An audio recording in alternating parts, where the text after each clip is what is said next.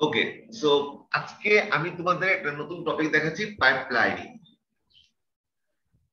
এবং এই টপিকটা এত বেশি ইম্পর্টেন্ট, এত বেশি মানে তোমার জানার জন্য, নলেজের জন্য যেমন দরকার, তোমার পরীক্ষার পার্সপেক্টিভে যদি বলা হয়, এটা খুবই ইম্পর্টেন্ট একটা টপিক।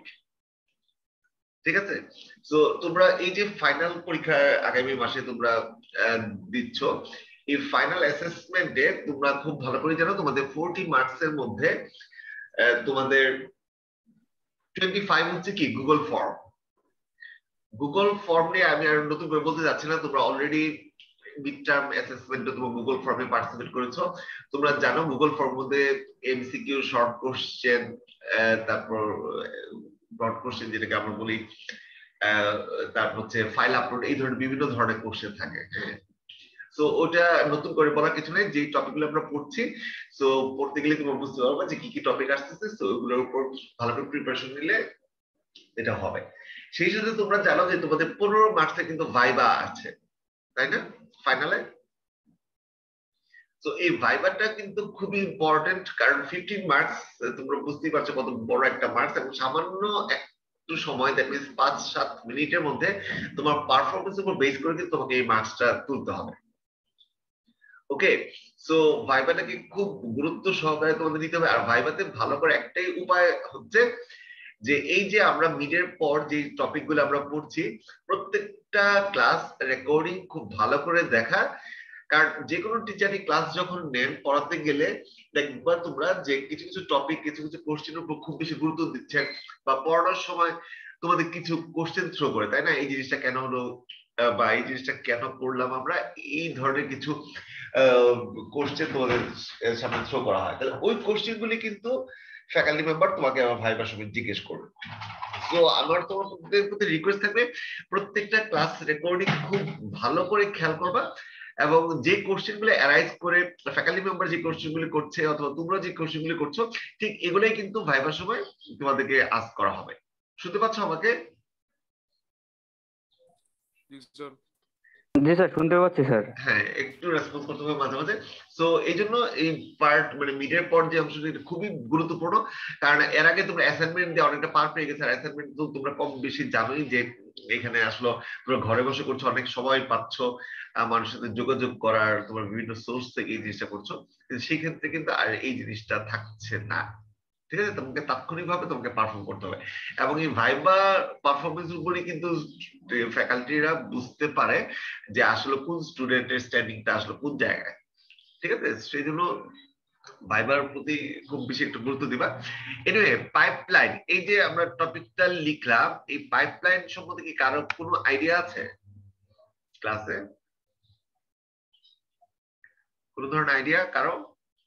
প্রসেসর যখন একই সাথে অনেকগুলো টাস্ক একসাথে কমপ্লিট করতে পারে।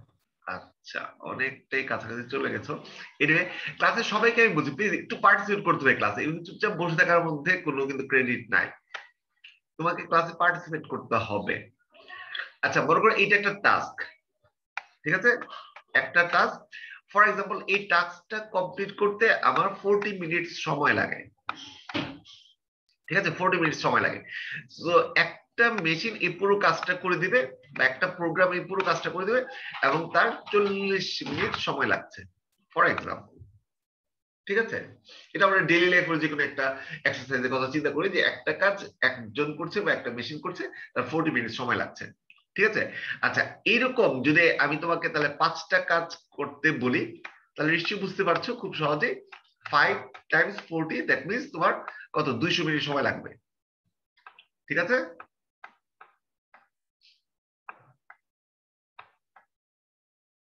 দেখতে পাচ্ছ সবাই? তুমি বলি রেসপন্স করতে, জি স্যার, সব দেখা চুপ যাচ্ছে হয়ে স্যার। থাকো, রেসপন্স না করলে আমি বুঝবো কিভাবে? 200 মিনিট সময় লাগছে।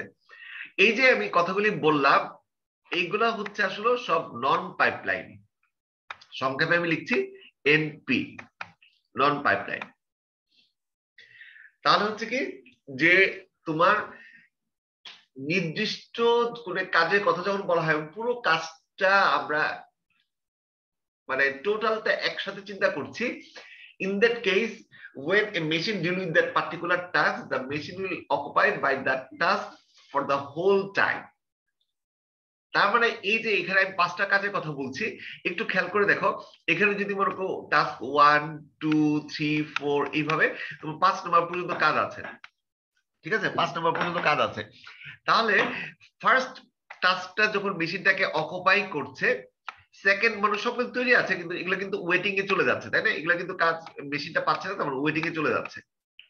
তারপরে 20 মিনিট পর মেশিনটা, সরি 40 মিনিট পর মেশিনটা ফাঁকা হবে, এরপর 2 নম্বর টাস্কটা মেশিনটাকে পাবে, মেশিনে কাজ করতে পারবে। ঠিক আছে? এইভাবে প্রত্যেকটা একটু খেয়াল করে দেখো, সবগুলি রেডি থাকা সত্ত্বেও সেগুলোর ওয়েটিং টাইম কিন্তু অনেক বেশি। মানে পুরো একটা কাজ, প্রিভিয়াস কাজটা কমপ্লিট না হওয়া পর্যন্ত সে মেশিনটাকে পাচ্ছে না। তাহলে এতক্ষণ পর্যন্ত যেটা বললাম সেটা হচ্ছে নন পাইপলাইনিং সিস্টেম। নন পাইপলাইনিং সিস্টেম যদি আমরা এক কথা বলতে চাই, নেক্সট সিম্পল। সিম্পল বলতে এই সেন্সে যে এর জন্য আমার নতুন করে আসলে কোনো কিছু চিন্তা করতে হচ্ছে না। একটা মেশিনকে পুরো কাজটা একবার বুঝিয়ে দিলে সেই মেশিনটা ওই পুরো কাজটা সময় নিয়ে সে করুক বা যেভাবে করুক করে ফেলছে। একটা প্রোগ্রামের একটা পার্টেই যদি আমরা করি, তোমরা সবাই সি প্রোগ্রাম করে আসছো, তাই না? বা নিশ্চয়ই খুব রিসেন্টলি করেছো সি প্রোগ্রাম, জাভা এগুলো করতেছো। তোমরা যখন ফাংশন, মেইন ফাংশনের আন্ডারে একটা মানে প্রোগ্রাম কমপ্লিট করো, দেখো প্রোগ্রামে কিন্তু বেশ কয়েকটা স্টেটমেন্ট বা লাইন চলে আসে, তাই না? আবার অনেক সময় তোমরা প্রোগ্রাম করেছো ফাংশন কল করে, খেয়াল করেছো? ফাংশন, মেইন ফাংশনের আন্ডারে কিছু সাব ফাংশন থাকে। ফাংশনের ভিতরে বড় একটা ফাংশনের নাম দিয়েছো তুমি এডিশন, ওইটার ভিতরে শুধুমাত্র এডিশনের কাজটাই হচ্ছে। আর একটা ফাংশনের নাম দিয়েছো সাবট্রাকশন, তার মধ্যে শুধু বিয়োগের কাজটাই হচ্ছে। মেইন ফাংশনের ভিতরে আমরা শুধুমাত্র ওই ফাংশনটাকে কল করলেই কিন্তু অ্যাকর্ডিংলি কাজটা হয়ে যাচ্ছে, আমাদের কিন্তু আর নতুন করে আবার লিখতে হচ্ছে না। ওইটাতে সুবিধা কি হচ্ছে সাব ফাংশন লিখার কারণে? বলো, সাব ফাংশন লিখার কারণে কি সুবিধা হচ্ছে আমাদের? আর কথা বলে না। তোমরা করছো, তোমরা না বুঝি করছো, প্রোগ্রামটা করে আসছো সবাই, কথা বলতে হবে, আমার কথা শুনতে সাব পাচ্ছ? ফাংশনের জন্য স্যার মেইন ফাংশনে স্যার এত স্যার হিজিবিজি হয় না স্যার। আমরা আলাদা আলাদা ফাংশন ক্রিয়েট করে স্যার এটা কল করে রাখতে পারি, এই জন্য স্যার আমাদের সুবিধা হয়। কারণ যেহেতু তুমি ছোট্ট ছোট্ট প্রোগ্রাম বা সাব প্রোগ্রামে ব্যাপারগুলি লিখছো, তার মানে তুমি শুধুমাত্র দেখো অ্যাড করবার সময় অ্যাড এর ওই প্রোগ্রামের উপর তোমার কনসেন্ট্রেট করলেই হচ্ছে। ওখানে কোনো ধরনের ভুলভ্রান্তি হলে ওই ফাংশনের মধ্যে চেঞ্জ করলে হচ্ছে, এটা পুরো মেইন ফাংশনে অন্যান্য জায়গায় এফেক্ট করছে না, শুধুমাত্র ওই ফাংশনের ভিতরেই। ওভারঅল চিন্তা করলে যে প্রত্যেকটা যখন অ্যাক্ট করতে হয় তখন হয়তো একটা বড় প্রোগ্রাম হয়ে যাচ্ছে, কিন্তু ইন্ডিভিজুয়ালি যদি চিন্তা করো ওইটার জন্য কিন্তু আবার এটা খুব সহজ হচ্ছে, এবং তোমার কমপ্লেক্সিটিটা জাস্ট পার্টিকুলার ওই প্রোগ্রাম সাব প্রোগ্রামটার কথা চিন্তা করলে সেটা কিন্তু খুব ইজিয়ার হচ্ছে। জাস্ট পাইপলাইনটা তুমি ওইভাবে চিন্তা করো যে ওভারঅল যদি টোটাল মেশিনটার কথা চিন্তা করো, তাহলে একটা জায়গায় 4টা মেশিন তৈরি করা বা 4টা কাজ তৈরি করা, 4টা মেশিনকে বোঝানো, সেটা একটা কমপ্লেক্স ব্যাপার, সেটা ঠিক আছে। বাট তোমার যদি ইন্ডিভিজুয়ালি এক একটা পার্ট এর কথা চিন্তা করো, তাহলে কিন্তু তোমার জন্য কাজটা অনেক সহজ হয়ে যাচ্ছে। এবং একটা পার্টে যদি কোনো ধরনের এরর জেনারেট করে শুধু ওই পার্টটা নিয়ে আমাদের ডিল করলে হচ্ছে, আমাদের পুরো প্রোগ্রামটা খেয়াল করতে হচ্ছে না। ঠিক আছে? কারণ তোমরা প্রোগ্রামে যখন একটা মেইন ফাংশনের মধ্যে করছো, দেখো খেয়াল করে যে কোন ধরনের এরর থাকে, তাহলে ওটা যত জায়গায় টাচ করেছে প্রত্যেক জায়গায় কিন্তু আমাদের মানে এফেক্ট হচ্ছে, তাই না? সেই জন্য অ্যাকর্ডিংলি সব জায়গায় চেঞ্জ করতে হয়। কিন্তু যদি এমন হয় যে এটা আমরা সাব ফাংশন বা সাব প্রোগ্রাম কল করে আমরা এই কাজটা করি, তাহলে কি ওই প্রোগ্রামের আন্ডারে যদি কোনো ফাংশনের ভিতরে কোনো ভুল থাকে, তাহলে ওখানে শুধুমাত্র কারেকশন করলে কিন্তু সব জায়গায় এটা ঠিক হয়ে যাচ্ছে। ঠিক আছে? তাহলে দেখো আমরা ওভারঅল বলতে পারি যে আমাদের পাইপলাইন ইউজ করে আমাদের মানে নন পাইপলাইন করলে আমাদের ব্যাপারটা যদি ওভারঅল একটা সিম্পল ব্যাপার মনে হয়, কিন্তু টোটাল যদি একটা প্রোগ্রাম বা একটা মেশিন দিয়ে ডিল করে, তাহলে এটা কিন্তু অনেক স্লো হয়ে যাচ্ছে। On the other hand, pipelining এ দেখো কি ঘটনা ঘটে। এখন আমি পাইপলাইন যে টপিকটা আজকে তোমাদের দেখাবো পড়াবো, সেই টপিকটা নিয়ে একটু কথা বলছি। পাইপলাইনিং এ কি ঘটনা ঘটে, এই যে টাস্কটা তোমরা দেখতে পাচ্ছ, এই টাস্কটা আমি একটু ছোট বড় করলাম না, কিন্তু টাস্কের টোটাল কাজটাকে মনে করো আমি 4টা ভাগে ভাগ করলাম, এবং 4টা ডিফারেন্ট মেশিন এই কাজটা করবে। 4টা ডিফারেন্ট মেশিন এই কাজ করবে। এই মেশিনটা এই কাজটা করতে 10 মিনিট লাগছে, তারপরে 10 মিনিট, 10 মিনিট, 10 মিনিট। কি বুঝতে পারলাম? দেখো কাজে কি কোনো কম বেশি আমি করেছি? টোটাল কাজ করতে কিন্তু 40 মিনিট লেগেছে। খেয়াল করছো?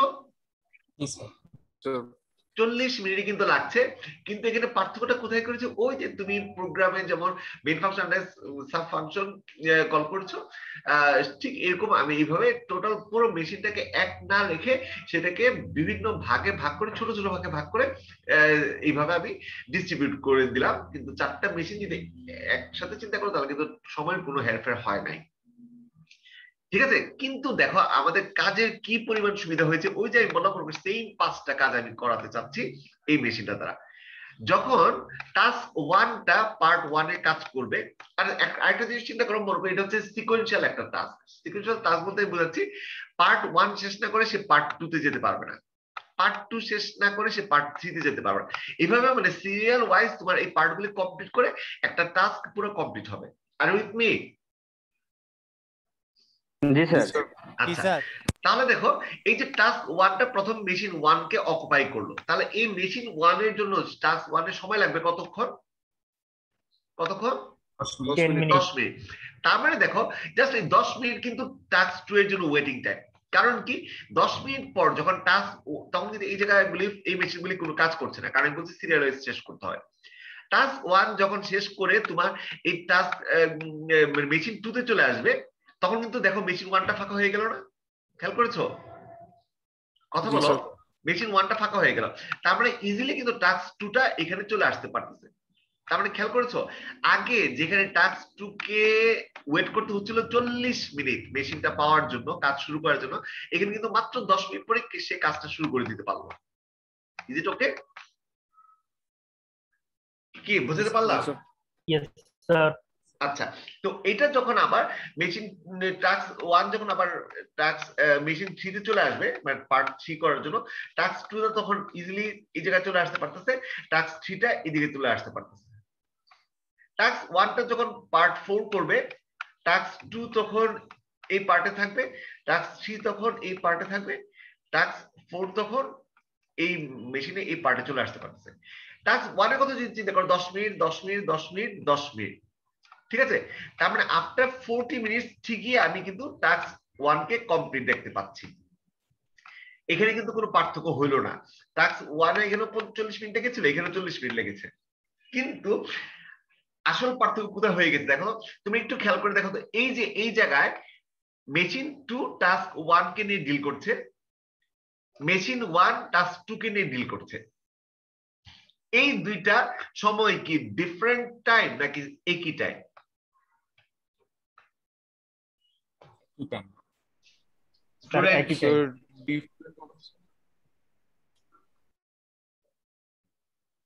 একই টাইম স্যার। সবার কাছে শুনতে যাচ্ছে আমি। ডিফারেন্ট জি টাইম? স্যার, একই টাইম স্যার। ডিফারেন্ট টাইমে কে কে আছো? আমি ব্যাপারটা আরেকটু সহজ করে দিই, ব্যাপারটা আরেকটু সহজ করে দিই। তোমরা 3 জন স্টুডেন্ট, ঠিক আছে? 3 জন স্টুডেন্টকে আমি 3টা টাস্ক করতে দিলাম। এখন 3 জনই আমাকে 5 মিনিটে কাজটা শেষ করে দিলাম। আমি কিন্তু 3টা ডিফারেন্ট টাস্ক 3 জনকে দিলাম, 3 জনই 5 মিনিটে আমাকে কাজটা শেষ করে দিলাম। এখন এই 3টা কাজ আমি রেজাল্ট পেতে আমার কত সময় লাগবে? 3 5 15 মিনিট নাকি 5 মিনিট? এটা 5 minute sir. 5 minute sir. 5 minute লাগবে স্যার। এটা আইকিউ, হ্যাঁ, এটা তো জাস্ট তোমার কমন সেন্স ইউজ করে তুমি বুঝতে পারো। এটার জন্য তোমার তো কম্পিউটার সায়েন্টিস্ট হওয়া লাগে না। তুমি 3 জন different person, different machine, so easily তুমি বুঝতে পারছো তুমি যখন কাজ করছো আরেকজনও সেই টাইমে কাজ করতে পারে। ঠিক আছে? তো একসাথে কাজ করতে তো কোনো বাধা নাই, কারণ ডিফারেন্ট পারসন তোমরা, ডিফারেন্ট মেশিনের ক্ষেত্রেও তাই। একটা মেশিনের সাথে আলটিমেট টোটাল ডিপেন্ডেন্ট। তাহলে সো ঠিক এইটাই যদি ঠিক তোমরা বুঝে থাকো, তাহলে একটু খেয়াল করে দেখো, এই যে একটা পার্টিকুলার 10 মিনিট সময়, যেই সময়ে পার্ট 3 করতে হচ্ছে টাস্ক 1, পার্ট 2 করছে টাস্ক 2, পার্ট 1 করছে টাস্ক 3। তারপরে এটা কিন্তু একটা কমন টাইম। এই 10 মিনিট 10 মিনিট 3টা মেশিন লাগাচ্ছে, কিন্তু সেটা কিন্তু common 10 minute. R with me? G sir. ঠিক এইভাবে এখানেও যখন তোমার আসছে, এগুলো কিন্তু কমন টাইম। 4টা মেশিন 4টা কাজে 4টা পার্ট নিয়ে ডিল করতেছে, কিন্তু এটা কিন্তু কমন টাইম। টাইম হিসেবে চিন্তা করলে এটা কিন্তু কমন টাইম। তার মানে দেখো পার্থক্যটা এখন আশা করি তোমাদের ক্লিয়ার হয়ে গেছে। T1 এর জন্য 10 10 10 40 মিনিট পর আমরা T1 কে কমপ্লিট দেখতে পাচ্ছি। একটু খেয়াল করে দেখো 40 মিনিট পর ঠিকই আমরা T1 কে কমপ্লিট দেখতে পাচ্ছি, কিন্তু এই সময়ে T2 এর কি অবস্থা হয়েছে? এই সময় T2 এর কি অবস্থা হয়েছে একটু খেয়াল করছো কেউ? ভাগে 3 ভাগ কমপ্লিট। অলরেডি কিন্তু তার 3 ভাগ কমপ্লিট, 1 ভাগ 2 ভাগ 10 মিনিট 30 মিনিটে কাজ কমপ্লিট। আমরা আর মাত্র 10 মিনিট পর কিন্তু আমরা দেখব T2, জাস্ট আর 10 মিনিট পর এখানে T2 আসলে মাত্র 10 মিনিট পর আমরা T2 কে কমপ্লিট দেখতে পারবো। সিমিলার ওয়েতে আরো 10 মিনিট পর আমরা T3 কে কমপ্লিট দেখতে পারবো, আরো 10 মিনিট পর আমরা T4 কে কমপ্লিট দেখতে পারবো। কি বুঝতে পারলাম? আরো 10 মিনিট পর আমরা T5 কে কমপ্লিট দেখতে পাবো। তাহলে দেখো তো আমি জাস্ট 80 মিনিট পর আমি কিন্তু 5টা কাজকে কমপ্লিট দেখতে পাচ্ছি, জাস্ট 80 মিনিট। এইটা হচ্ছে তোমার pipeline system. whereas in non pipeline, can you remember how much it took? ধরতে পেরেছো? জি স্যার, ধরতে পারছি স্যার। তাহলে দেখো এখানে সবচেয়ে বড় অ্যাডভান্টেজ হচ্ছে pipeline system is much more ফাস্টার then non pipeline. এক কথা যদি অ্যান্সার দিতে চাও, পাইপলাইন হচ্ছে অনেক ফাস্টার নন পাইপলাইন এর চেয়ে। ঠিক আছে, কোথায় 200 মিনিট আর কোথায় মাত্র 80 মিনিটে তোমার কাজগুলি শেষ হয়ে গেছে। ঠিক আছে, আমি ক্লাসের জন্য হয়তো ছোট্ট করে এক্সাম্পলটা দিলাম। সো কম্পিউটার তো বুঝোই হান্ড্রেডস অফ থাউজেন্ডস টাস্ক নিয়ে ডিল করে, সেইভাবে যদি প্যারালাল প্রসেসিং করে আমরা কাজ করতে পারি, পাইপলাইনের মতো কাজ করতে পারি, তাহলে আমাদের কাজটা অনেক ফাস্টার হবে। ঠিক আছে, আচ্ছা পাইপলাইনিং এর সবই সুবিধা, অনেক অনেক অনেক সুবিধা, শুনতে পাচ্ছ সবাই? Yes sir. জি স্যার, শুনতে পাচ্ছি স্যার। কিন্তু এরপর আমি বলছি নিশ্চয়ই যে কোনো কিছু আমরা কিছু কম্প্রোমাইজ করেই কিন্তু আসলে সুবিধাটা আমরা আদায় করি। এখন এই কম্প্রোমাইজ মানে ড্রব্যাক বা ডিসঅ্যাডভান্টেজ গুলি কি কি পাইপলাইনের, কেউ কি ধরতে পেরেছো? স্যার মেশিন কমপ্লেক্স হবে অনেক। আচ্ছা, দুজনেই বলে ফেলেছে এবং দুটোই কারেক্ট, ভেরি গুড। প্রথম কথা হচ্ছে যেহেতু এখানে আমরা বড় টাস্কটাকে ছোট ছোট ভাবে ভাগ করছি, ছোট ছোট প্রোগ্রাম চিন্তা করতে পারো, ছোট ছোট মেশিন চিন্তা করতে পারো, বা হিউম্যান বিং এর কথা যদি চিন্তা করো, তাহলে আমাদের কি যেহেতু মেশিন বেশি লাগছে বা প্রোগ্রামের ফাংশন বেশি লাগছে, তা আমাদের কি টাস্ক বেড়ে যাচ্ছে, এবং টাস্ক বাড়ার কারণে যদিও সেটা টাস্কগুলো ছোট ছোট টাস্ক হচ্ছে, কিন্তু এই বাড়ার কারণে আমাদের কমপ্লেক্সিটি কিন্তু অবশ্যই বাড়বে। একটা মেশিন একবারে তৈরি করতে জানা লাগতেছে, আমাদের 4টা ছোট ছোট মেশিন তৈরি করতে কিন্তু যতই বলো না কেন ছোট হোক, কিন্তু এরপরও কিন্তু কমপ্লেক্সিটির কথা চিন্তা করলে আমাদের বেশি লাগবে। ঠিক আছে, এর চেয়েও বড় কথা হচ্ছে আরেকটা জিনিস তোমরা আমাকে কোশ্চেন করতে পারতা, কেউ কোশ্চেন করে নাই, যাক আমি এটা কোশ্চেন অ্যান্সারটা দিচ্ছি। This is called Hazard, pipeline Hazard. ঠিক আছে, পরীক্ষা আবার এই কোশ্চেনটা তোমরা পেতে পারো, what are different pipeline Hazard, আমরা কি কি প্রবলেম ফেস করতে পারি, ডিফারেন্ট হ্যাজার্ড। একটু খেয়াল করে দেখো, এই যে আমি বললাম 10 মিনিট একটা সাব টাস্ক, আরেকটা সাব টাস্ক 10 মিনিট, সবগুলো 10 মিনিট 10 মিনিট করে আমি ভাগ করলাম, তাই না? আমি সব সময় কি সব কাজ সমান সময় লাগবে এটাকে নিশ্চিত করে বলতে পারি না না স্যার। স্যার। এটা কোনো কাজে 19-20 সময় লাগতে পারে। দ্বিতীয় কথা হচ্ছে মেশিনে কোনো ধরনের ডিস্টারবেন্সের কারণেও টাইমে হেরফের হতে পারে। আমি এটা একটা আইডল সিচুয়েশনের কথা বলছি, where we can consider all tasks or subtasks can take same amount of time, but এমনও তো হতে পারে এই টাস্কটা আসলে তোমার লাগতেছে 10 এর জায়গায় মনে করো 12 মিনিট, হতে পারে না? তাহলে দেখো ঘটনাটা এখানে কি ঘটতেছে, এটা যখন 12 মিনিটের জন্য এই মেশিনটা অকুপাই হয়ে যাচ্ছে, এই মেশিনের কাজটা কিন্তু 10 মিনিট পর শেষ হয়ে যাচ্ছে, তো ডেটা রেডি, কিন্তু মেশিনকে সে ফ্রি পাচ্ছে না, মেশিনটা তখন আরেকটা টাস্ক দ্বারা অকুপাই। আর উইথ মি, তার মানে এই ডাটাটাকে ওয়েটিং স্টেটে চলে যেতে হচ্ছে, কিছুক্ষণ ওয়েট করতে হবে, তাই না? অন দ্য আদার হ্যান্ড আবার পরের টাস্কের কথা যদি চিন্তা করো, এটা যখন 10 মিনিটে শেষ হয়ে গেল, এই মেশিনটা ফ্রি হয়ে গেছে, কিন্তু এই ডাটাটা তখন পর্যন্ত আসতেছে না, এই যে একটা গ্যাপ তৈরি হচ্ছে, এটাকে বলা হয় ডেটা হ্যাজার্ড। বুঝাতে পেরেছি যে তোমার ডেটা ফ্রি হয়ে গেছে, মেশিন ফ্রি না, on the other hand machine free কিন্তু কোনো ডেটা পাচ্ছে না, দুই ধরনের ঘটনাই ঘটতে পারে। This are called data Hazard. আমরা একবার আইডল সিচুয়েশনের কথা চিন্তা করেছি, যেখানে আমরা কনসিডার করে দিচ্ছি প্রত্যেকটা পার্ট সমান সংখ্যক সময় নিয়ে কাজটা কমপ্লিট করছে, কিন্তু সবসময় যে একেবারে এক্সাক্ট সমান সময় লাগবে এটা আমরা নাও পেতে পারি। সো ইন দ্যাট কেস আমাদের এরকম সিচুয়েশন অ্যারেস্ট করতেই পারে, যে আমাদের কি বলে ডেটা প্রসেস করা হয়ে গেছে কিন্তু মেশিন ফ্রি না, আবার অনেক ক্ষেত্রে দেখা যাবে যে মেশিন ফ্রি হয়ে গেছে কিন্তু ডেটা এখনো পূর্বের মেশিন থেকে প্রসেস হয়ে আসে নাই। কি ঠিক আছে? জি স্যার। তো this are called data sir Hazard. হ্যাঁ বলো। স্যার এখানে একটা কোশ্চেন স্যার, লাস্ট যে টাস্কটা সেটা যখন একদম লাস্ট সাপোজ T1 এ থাকবে হ্যাঁ এবং T2 T3 T4 এ তো কোনো টাস্ক নেই, সেক্ষেত্রে সেগুলো খালি করে থাকবে, তো এটাও কি স্যার ডেটা হ্যাজার্ড হবে? কোনটা বুঝি না, এই যে প্রথম স্যার টাস্কের একদম, কথা বলতেছো? না স্যার একদম লাস্ট হ্যাঁ টাস্ক আচ্ছা, স্যার লাস্ট মানে এখানে T5 যখন T1 বলবো না, T5 বলবো না, জি T5 টা স্যার, যখন এখানে আসবে না, জি স্যার, এটা হ্যাজার্ড বলবো না। এটা হ্যাজার্ড কেন? এটা তো তখন এটা তখন কাজ শেষ, আমার ওভারঅল কাজ বলছো পাঁচটাই শেষ, তখন ওইটাকে আমরা আর কোনো হ্যাজার্ডে ফেলবো না। যেমন এই ক্ষেত্রে এখানে তো মেশিন গুলি আমাকে তৈরি আছে কিন্তু এটা আমরা তো ফ্রি আছে, এটা তো কাজ যখন শুরুই হয় না তখনকার অবস্থা বোঝানো হচ্ছে। ঠিক আচ্ছা আছে, কারণ সবসময় আমি তো কাজের কথাই বলছি 5টা। তো আমার মানে কি বলবো, 5টা কাজ শেষ হলে তো আমার আর কোনো সমস্যা নেই। ঠিক আছে, তো এটাকে আমি হেজার বলবো। আমি হেজার বলবো ওই ক্ষেত্রে যে এটা যে তুমি চিন্তা করো যে প্রত্যেক মেশিন সমান সময় লাগছে না, কোনো একটা মেশিন একটু কম বেশি সময় লাগলে তার আগের মেশিনটা ডাটা প্রসেস করে দিচ্ছে কিন্তু পরের মেশিনটাকে ফ্রি পাচ্ছে না। আবার তারপরের কথা চিন্তা করলে তার পরের মেশিনটা কাজ শেষ করে ফেলছে, ফ্রি বসে আছে কিন্তু ডাটা প্রসেস হয়ে ওই মেশিনে আসতে আরো সময় লাগছে। এই যে গ্যাপগুলি এসবের কারণে তার মানে এখানে কিন্তু কিছু কিছু টাইম তোমার বেড়ে যাবে। তো এই টাইমটা যদি তুমি বেরো যে 80-র সাথে যদি যোগ করো হয়তো সেটা 100 হবে 120 হবে কিন্তু তারপরে সেটা দেখা যাবে লেস দেন 200 থাকছে, লেস দেন 200 থাকছে। আমি কি বুঝতে পারলাম? এরপরে দেখা যাবে এটা 200-র চেয়ে বেশ কম থাকছে। এই জন্য আমরা পাইপলাইনটাকে বেশি প্রেফার করছি। স্যার এই পাইপলাইনটাকে আরো ইমপ্রুভ করা যায় না? শুরুতে তো আমার 3টা মেশিন ওয়েট ছিল, তাদের কোনো কাজ ছিল না। না এখন তো করা যায় যদি তোমার কোনো, আমি তো বারবার বলছি আমি নিজে থেকে এখানে একটা রেস্ট্রিকশন দিয়ে দিচ্ছি যে সিকোয়েন্স ওয়াইজ যদি কাজ করে, যদি সিকোয়েন্স ওয়াইজ না করে তাহলে এমন হতে পারে যে 4টা পার্ট যখন যে মেশিন ফ্রি সেখানে চলে গেল। কি বুঝতে পারলাম?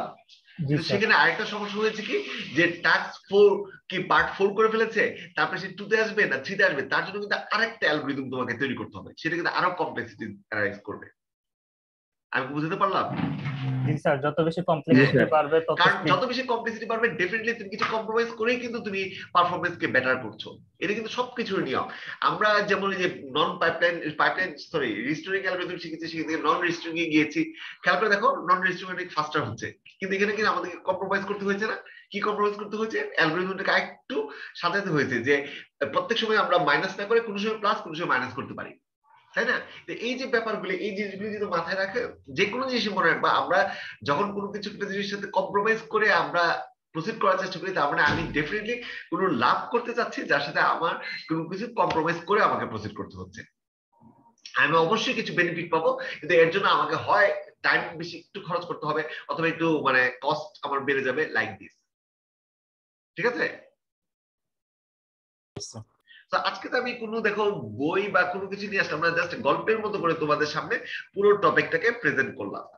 ঠিক আছে, এগুলো ইন ডিটেইলস আমি একেবারেই তোমাদের বই থেকে পড়াবো, বইয়ের টপিক বা সবকিছু দিয়ে দিব। আমি অলরেডি প্রথম ক্লাসের কথা চিন্তা করো পুরো বইয়ের পিডিএফ গুগল ক্লাসরুমে আপলোড করে দিয়েছি।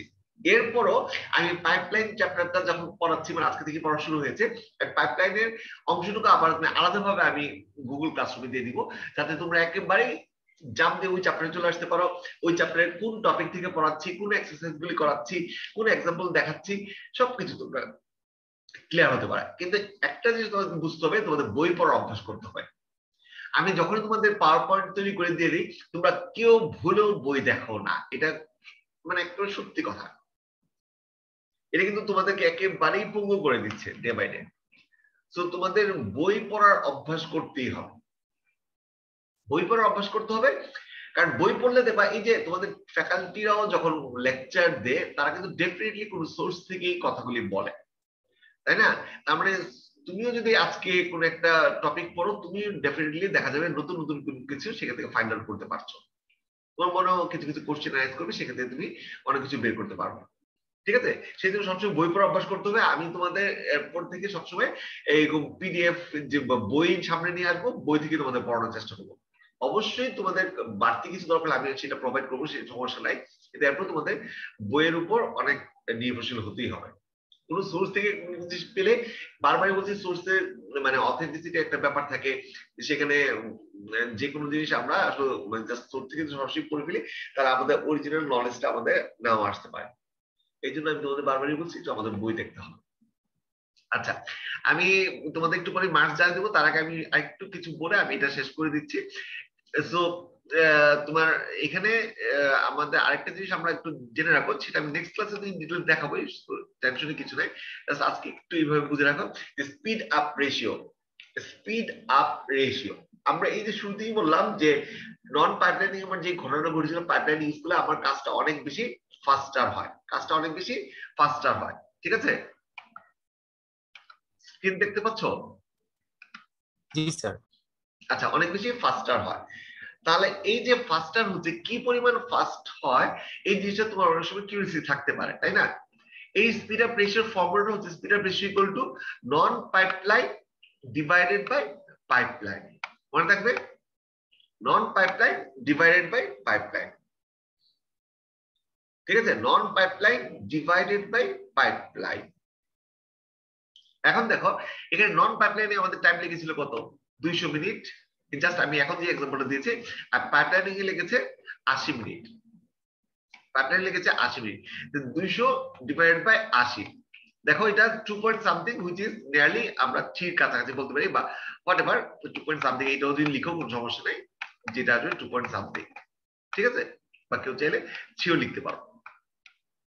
ঠিক আছে, তাহলে এই যে তারপরে আমি বলতে পারি আমার এই কাজটা করার পর 3 গুণ ফাস্টার হয়েছে আমার কাজটা।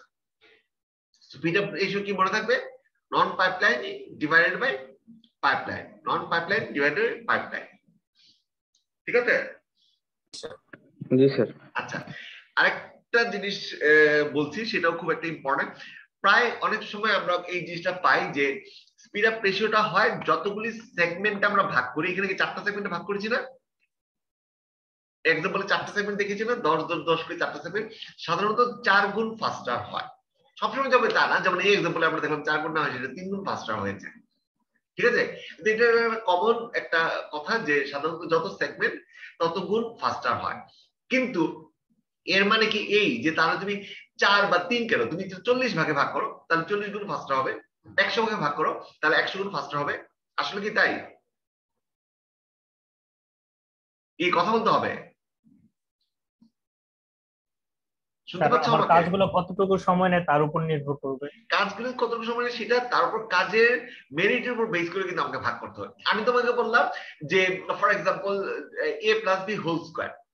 এখন তুমি বলো এই কাজটাকে তুমি কত ভাগে ভাগ করতে পারো? তুমি চাইলে কি এটাকে 10 ভাগে ভাগ করতে পারবা? তাই না? এ বি ভ্যালু লোড করো একটা টাস্ক, এ বি কে যোগ করো 2টা টাস্ক, এই যোগফলটাকে স্কয়ার করো 3টা টাস্ক, তবে সর্বোচ্চ 3 ভাগে ভাগ করতে পারো। তুমি চাইলে কি এটাকে 10 ভাগে ভাগ করতে পারবো বলো তো?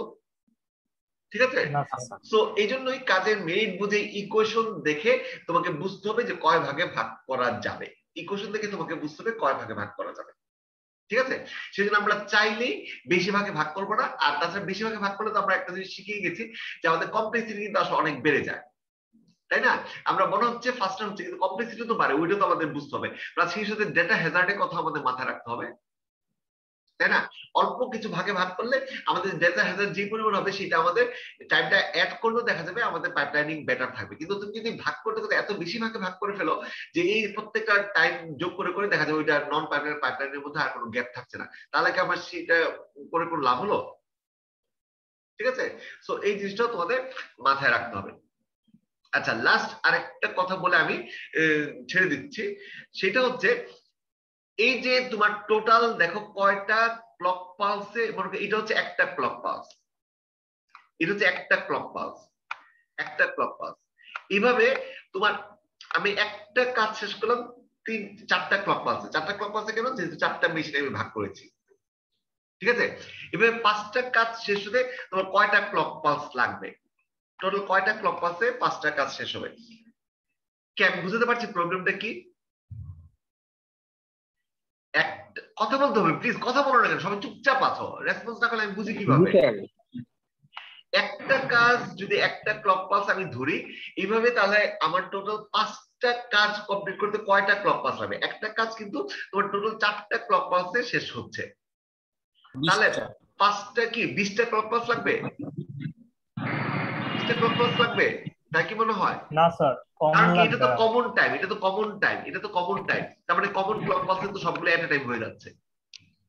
এটা একটা ফর্মুলা আছে, সেই ফর্মুলাটা আমি তোমাকে বলে দিচ্ছি।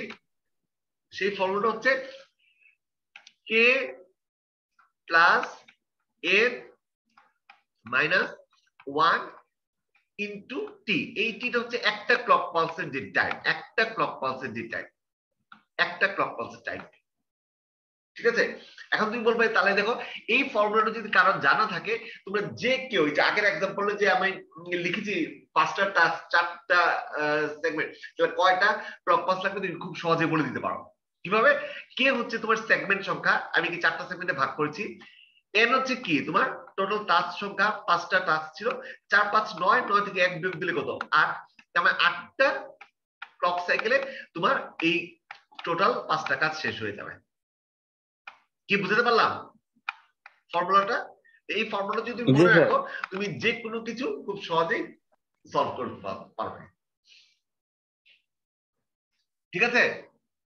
জি স্যার, ঠিক আছে স্যার।